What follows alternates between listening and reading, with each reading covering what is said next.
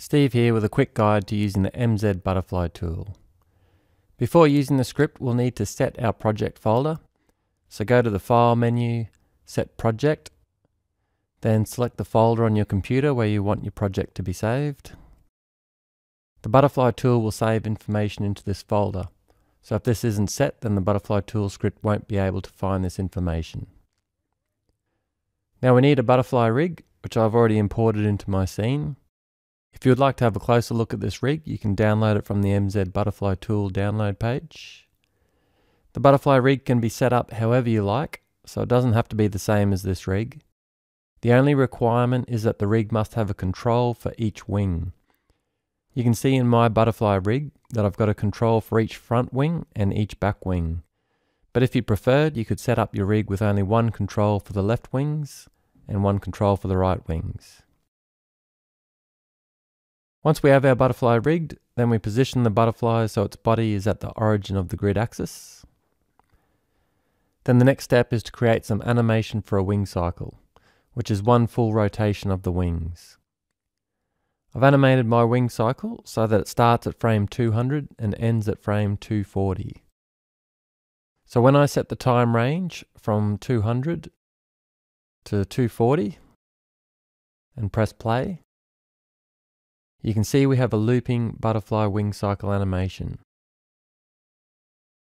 Now you can animate your wing cycle however you like, but for the butterfly tool script to work, you do have to start the cycle with the wings in an upright position and end the cycle with the wings in the same upright position. So if we look at the butterfly at frame 200, the wings are in their most upright position, and then move to frame 240, you can see that the butterfly is in exactly the same position. If this isn't set correctly, then the butterfly tool will not work. Once we have our wing cycle animation, the next step is to save it, so the butterfly tool can use this wing cycle to create our new animation.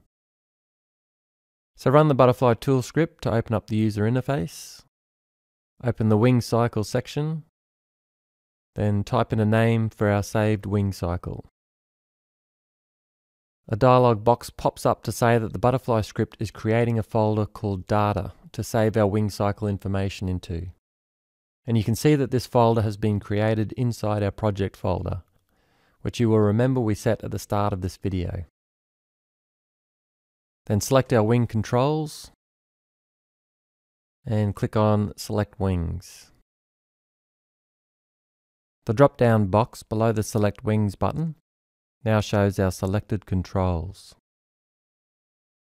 The next step is to enter the start and end frames for the wing cycle. So start frame is 200 and end frame is 240. Then click on Save Wing Cycle. Now our wing cycle has been successfully saved and can be used to animate any butterfly model that has the same rig setup as our saved wing cycle butterfly rig.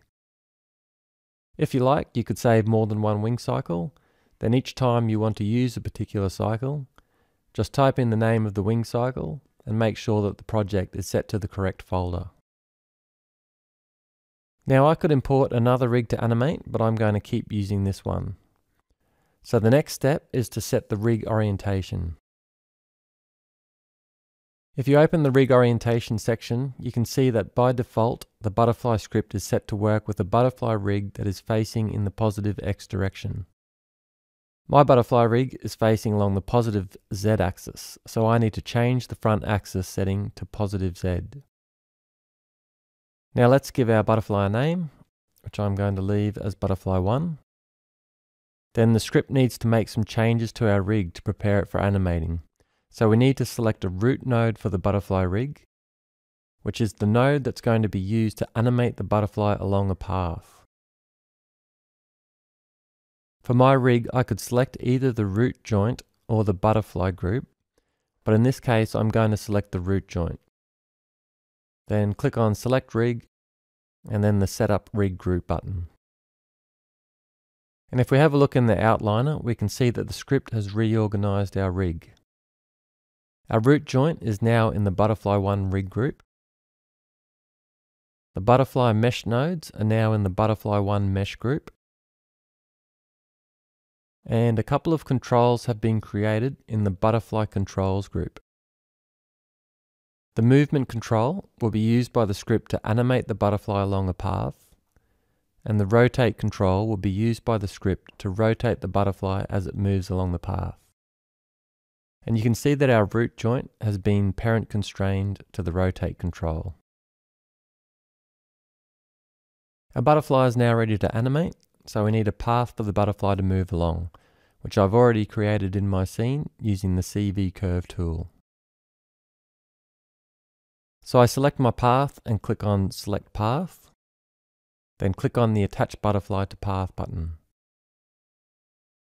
I'll set my time range to match the start and end frame in the animation settings and press the play button. And now you can see that the butterfly moves along the path, but the wings aren't animated yet.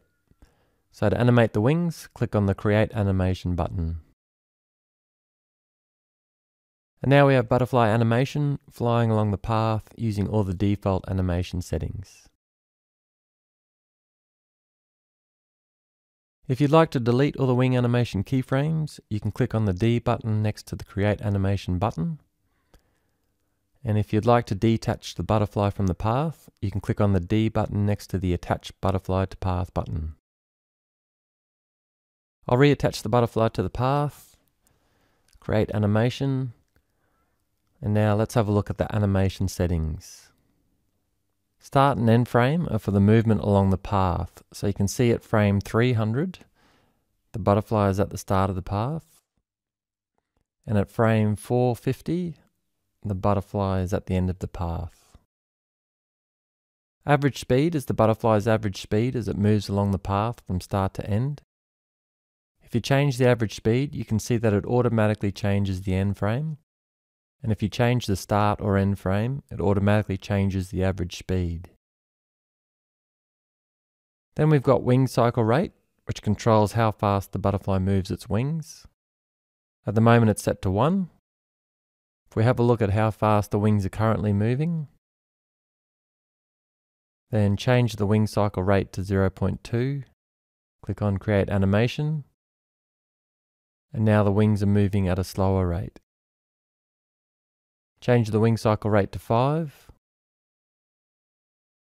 and now the wings are moving at a much faster rate. I'll set it back to 1 and then have a look at the glide setting. This controls how much the butterfly glides as it flies. If I set this to 0.7 and watch through the current animation, you can see that at times when the butterfly descends, it stops moving its wings and glides. If we don't want the butterfly to glide at all, we can set this to 0. Click on Create Animation. And now the butterfly does not glide. And if we set glide to its maximum value of 1, the butterfly will now glide whenever possible. And I'll explain in a bit more detail how this works when we get to the physics settings. For now, I'll set glide back to 0.5 and have a look at the roll setting, which controls how much the butterfly rotates sideways as it turns. If we have a close look at our animation, as the butterfly flies around a curved section of the path, the butterfly rotates sideways, like it is leaning into the curve. If we set roll to 0 and have a look at the same section of animation, you can see that the butterfly stays horizontal and no longer leans into the curve. Wing cycle rate, glide and roll can all be keyframed. So let's say you want the butterfly to move its wings a lot at the start, but then you want the wings to slow down. You could set the wing cycle rate to 2, create a keyframe, set glide to 0 and create a keyframe. Then a bit further along the timeline, set the wing cycle rate to 0.1 and glide to 1. Create animation. And now when we play back the animation, you can see the change in the wing speed.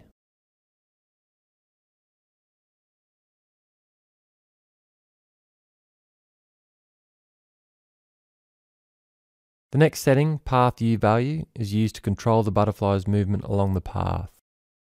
A value of 0 sets the butterfly's position to the start of the path. So if we go to frame 300, we can see that the butterfly is at the start of the path and the path U value is 0. And a value of 1 sets the butterfly's position to the end of the path. So if we go to frame 450, we can see that the butterfly is at the end of the path and the path U value is 1. If we want the butterfly to change speed as it moves along the path, we can keyframe the path U value. So as an example, I'll move along the timeline to find a position where I would like the butterfly to slow down. Create a keyframe. Then I'll move a bit further along the path and create another keyframe. Then open up the graph editor and select the path U value attribute. Now we can see the start and end keyframes and the two new keyframes I've just created. I'll select the second keyframe and move it down a bit. Click on Create Animation. And now when we play back the animation, we can see the butterfly slow down where I've created the new keyframes.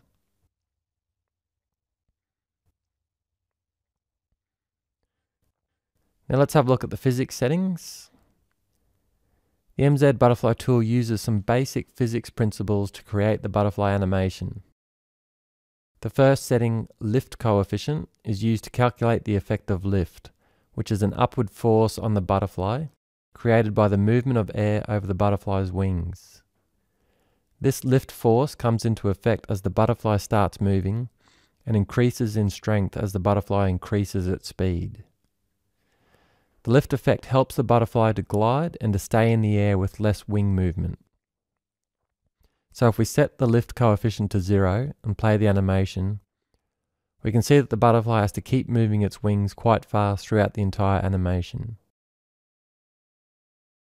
And if we set this to 10, now we can see that the butterfly doesn't have to move its wings as fast.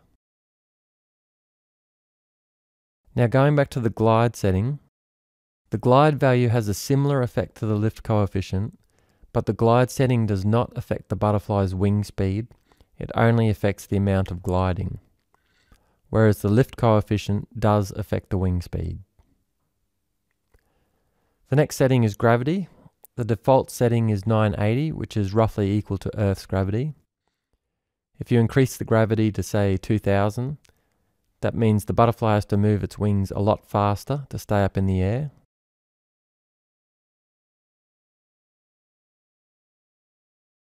And if you decrease the gravity down to say 100, that means it needs a lot less wing movement to stay up in the air.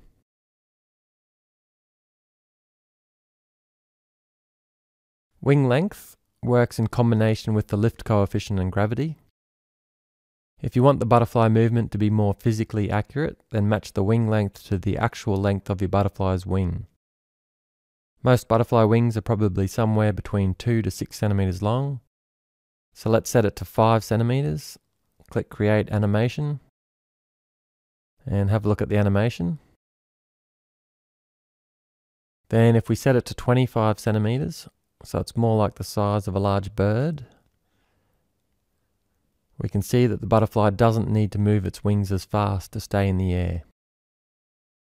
So basically, if you have smaller wings, then the wings will move faster than if you have larger wings. Lift coefficient, gravity, and wing length can all be keyframed.